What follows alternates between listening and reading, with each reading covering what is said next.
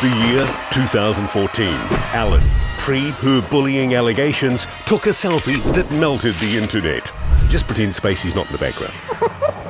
Kim and Kanye wed in a marriage that would last the marriage. And in New Zealand, in a case of mistaken identity, a misguided voicemail was left on a misdialed number. Get my $20 or she's gonna get 20 whacks. 20 whacks. Not my fault, I want my money. Subsequently, $20 Karen was catapulted into national superstardom. It's 20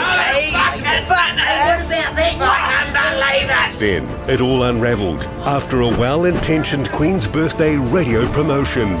Now, it's Queen's birthday this weekend, and the Queen is on the $20 note, so we thought, $20 Karen, we could give you a green Queen. Oh, very good. I get enthusiastic about any dollars.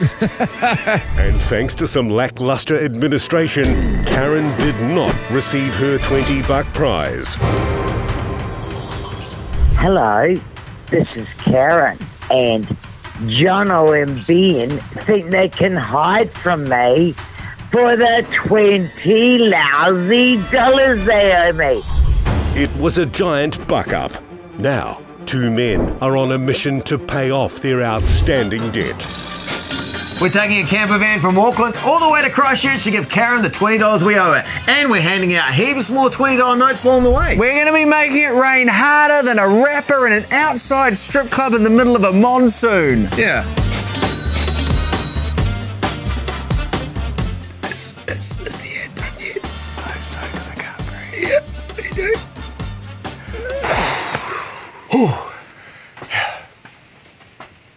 Jono and Ben think they can hide from me. Jono and Ben's $20 tour starts Monday on The Hits. And I've never, ever received one thing.